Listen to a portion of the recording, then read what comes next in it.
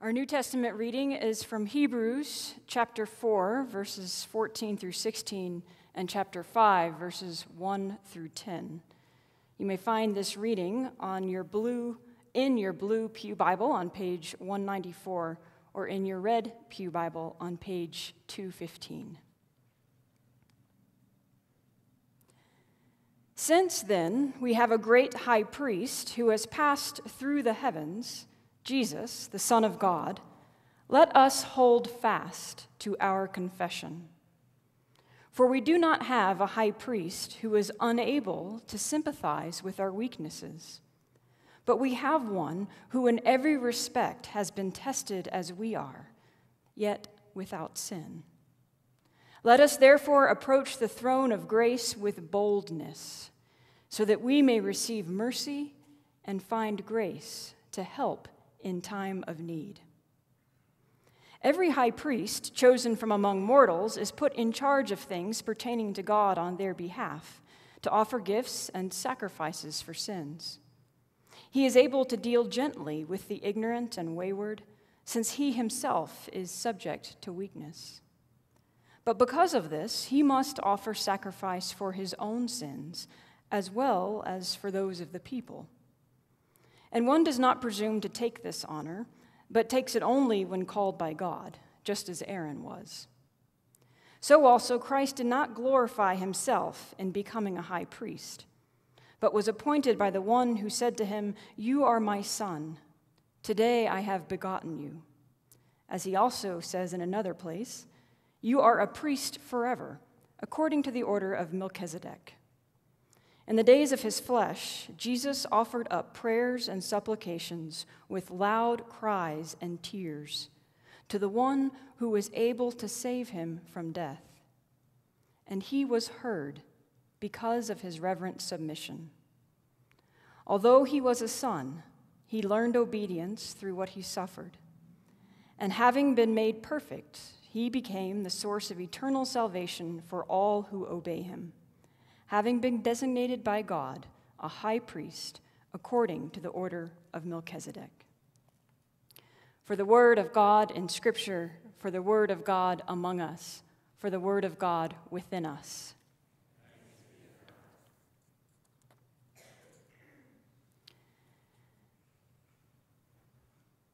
Five chapters into this text and 5 weeks into this sermon series, it should be crystal clear that Christ is at the heart of Hebrews. Jesus is the one raising hope in the lives of the disheartened Hebrew people, who because of persecution, suffering, and even apathy, have a lackluster hold of the faith that they once so strongly professed. The author of Hebrews is holding Jesus up to these people as their diamond in the rough. Not because he's hidden away somewhere, waiting to be found like a long-lost treasure, but because he is hidden in plain sight to them because of their own blinders and limiting perspectives. It may be a simplistic metaphor, but it is as if the preacher is holding up Jesus to them like a diamond and saying, as a people on the verge of having the same hardened hearts as your ancestors, not only have you lost sight of Jesus, of this diamond, this gift, but you have yet to even discover just how many facets it has to show you. Look carefully. There are so many more aspects of Jesus to discover and to understand, and once you do, you'll realize that the light shining through them is the hope that you are so longing for in your lives. You can't experience the complete wholeness of the hope Jesus has to offer unless you see and experience all of these aspects of him. And so because I know it's summer and we haven't all been here every week, here's a brief review of what we know of Jesus so far. We first met Jesus in Hebrews 1 as an exalted figure sitting at the right hand of God, a reflection of God's glory, an imprint of God's very being. Then in chapter 2, we met Jesus as a flesh and blood human walking around on earth, suffering, one who can empathize and sympathize with us. Then in Hebrews 3, we saw Jesus named as God's Son, the faithful heir of God's household, that is, of all people in human history, held higher in esteem than even Moses. And now in chapters 4 and 5, we see the intersection of these three facets of Jesus in yet a whole new dimension. Jesus as the great high priest. It's precisely because Jesus sits at the right hand of God in heaven and sits at the right elbows of his disciples and friends breaking bread on earth that Jesus is the great high priest, the great mediator between God and humanity. And that's what a high priest is, a mediator. Baptists that we are, I'm going to assume that it won't hurt to give a quick refresher on the Levitical priesthood. In essence, the task of a priest is to approach God on behalf of the people, to gather what the people bring, their offerings, their prayers, the symbols of their repentance, their cares, their deepest needs, and to take these offerings into the very presence of God. The priest faces in two directions, toward God on behalf of humanity, and toward humanity on behalf of God. When the people needed help and forgiveness from God, the priest took their confessions and sacrifices to God for them, along with his own. And then he returned with a blessing from God for the people, a reminder of their salvation, their wholeness. Priests, as you heard in the scripture, were appointed by God. It was not something that they volunteered for. It was a very important role with guaranteed job security. After all, the people were never going to stop sinning, so the priests were never going to stop sacrificing. But there was a very pastoral dimension to the priesthood, too, because the priest would hear the deep secrets and confessions of the people, and he could sympathize with them as a fellow imperfect human who messed up from time to time. So why then does the preacher of Hebrews call Jesus the great high priest? Well, first of all, it's a term and an office that the Hebrew people would relate to and understand. But there are some more clear distinctions and more significant ones. Jesus is designated by God from the beginning, not appointed. Because of his eternal nature, there's an eternal nature to the message of wholeness and forgiveness and salvation that he brings to the people. In other words, he's a forever priest, not just for their lifetime, but for all of time. Now, we'll get into Melchizedek in future weeks, and I'm sure this will all make more sense to you at that time. But for our purposes today, the most important part of Jesus being the great high priest for the Hebrews is that he understands their suffering. He's a great pastor. He's able to empathize and sympathize with them, bringing their sins and hurts to God while bringing his own cries and laments as well. And the best thing about Jesus as high priest is that his offering, his sacrifice, is once and for all.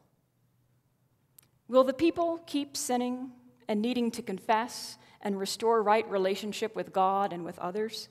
Of course.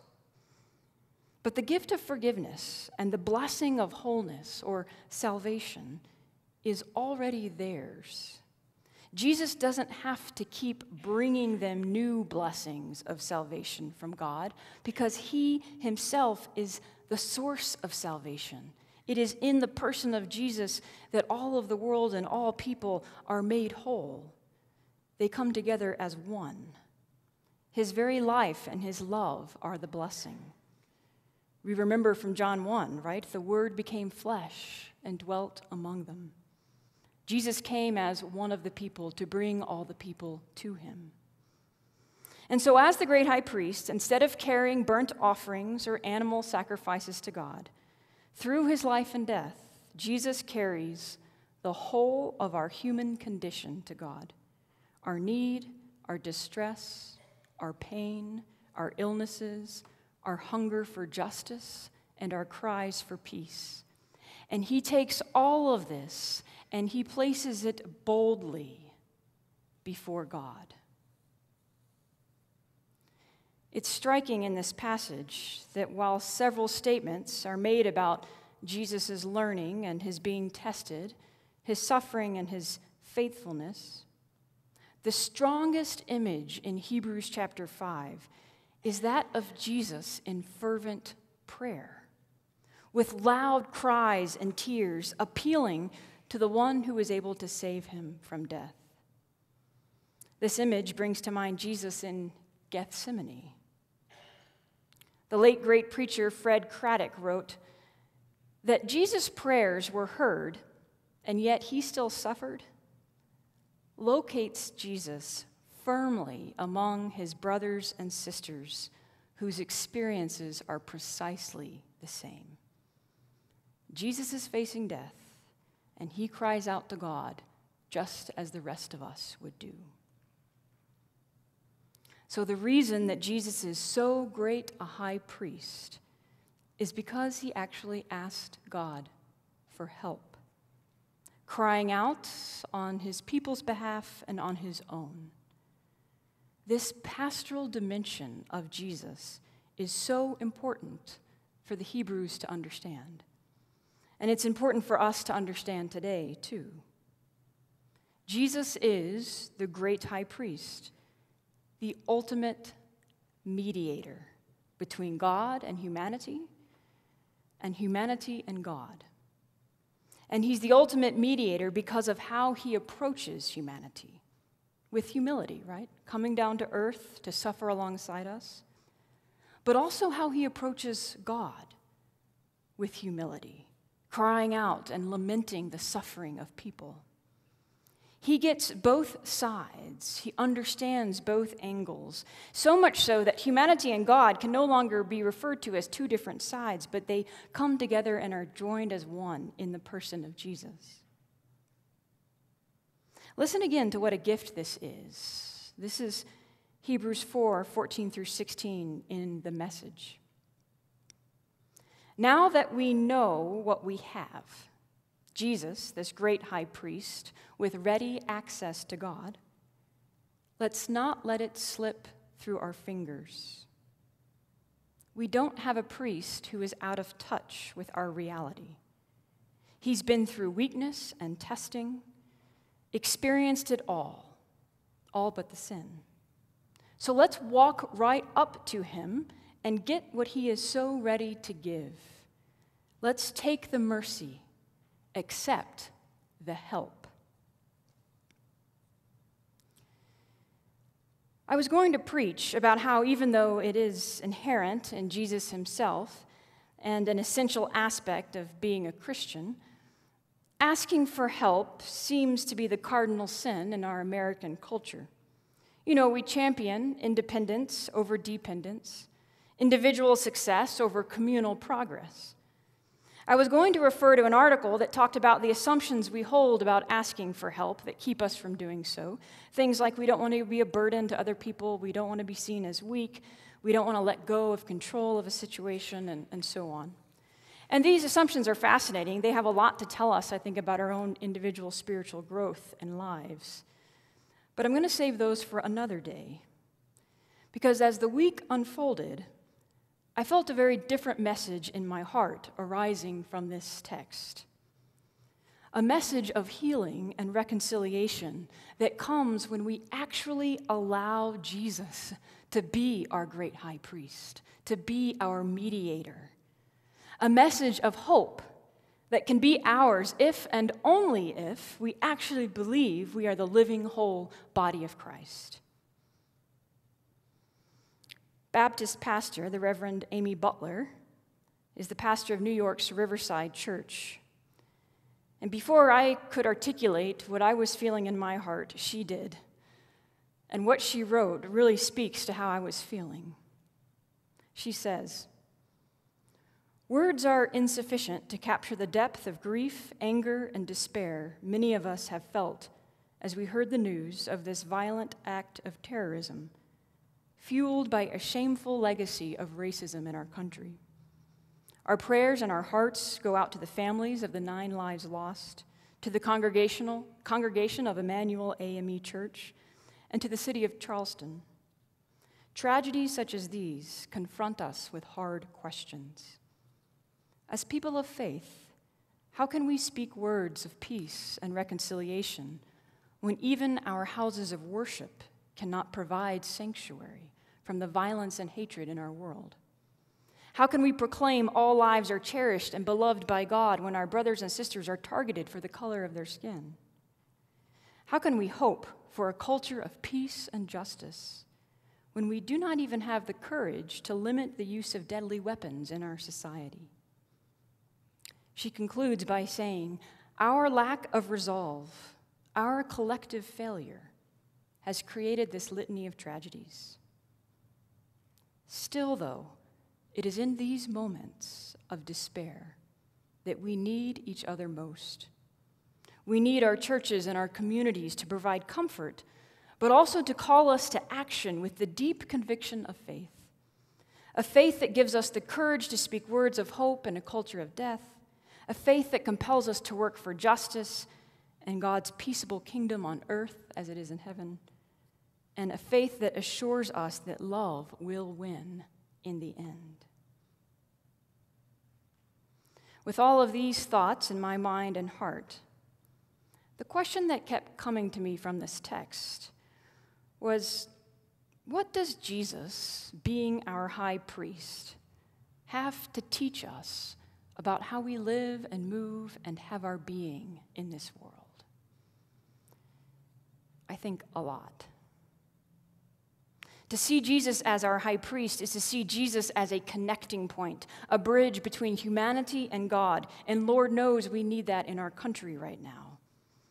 As an American people, we have sinned and fallen short of our created and intended potential, and so we seek forgiveness from God, and we seek forgiveness from our fellow brothers and sisters in Christ who we have hurt. But the thing about Jesus as high priest, about him being the mediator and bridge from us to God, is that because he is fully human, he gets us in full, and he fully represents us to God. And because he's fully divine, he gets God, and he fully represents God and the fullness of God's love to us.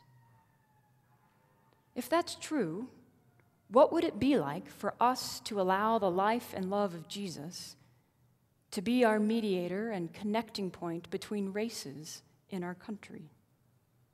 To see one another through Jesus' eyes, to see our fullness of humanity, to see ourselves as the person across the table from us, to actually believe that we are them and they are us.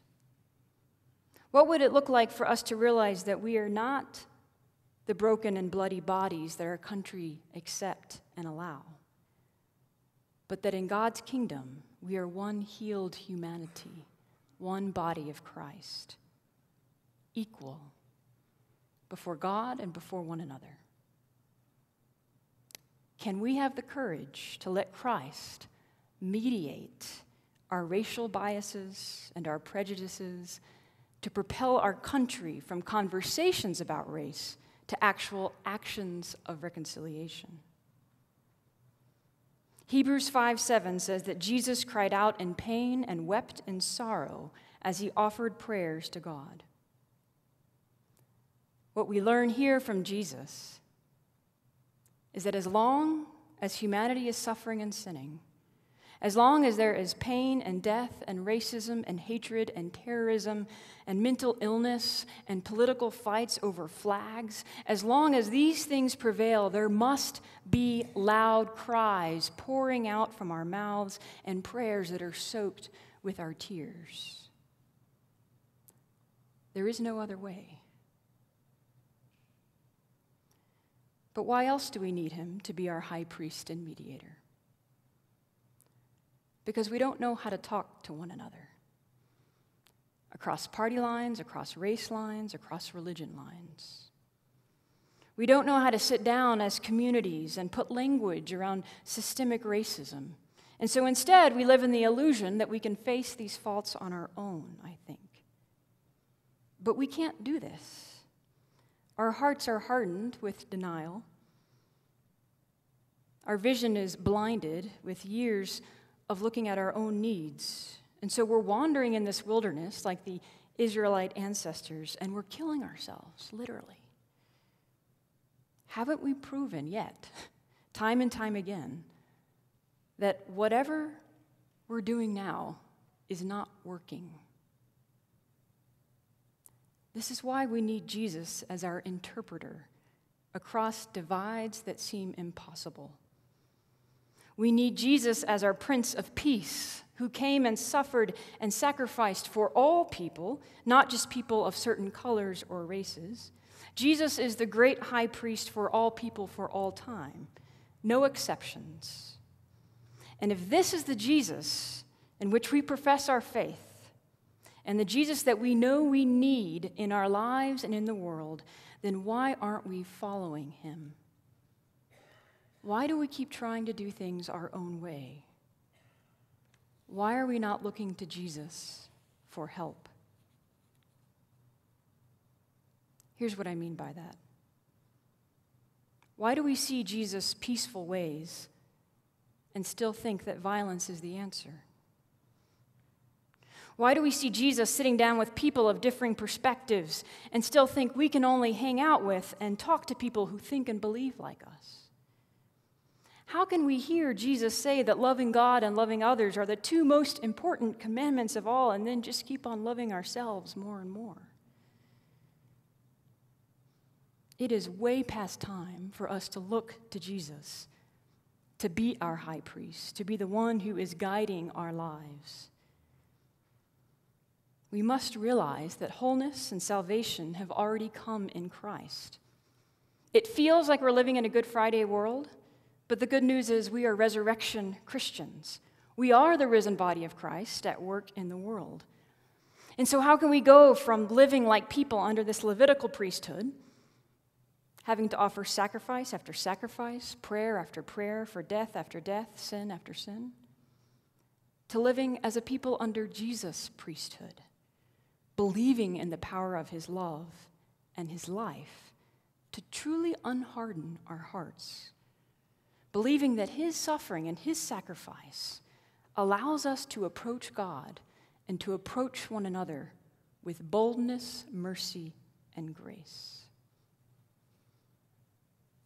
One thing is for sure: we can't be afraid to ask for help, to look to one another and to Jesus for answers. And you know, the interesting thing is that our African American brothers and sisters are not afraid to ask for help. They're pleading for our help. It's not that they're helpless, not at all. It's that our silence is not only not helping, it's harming. Will we act like the Christ that we say we follow and cry out with bold laments? Will we be agents of reconciliation, bridges of hope, and mediators of our broken humanity to one another and to God?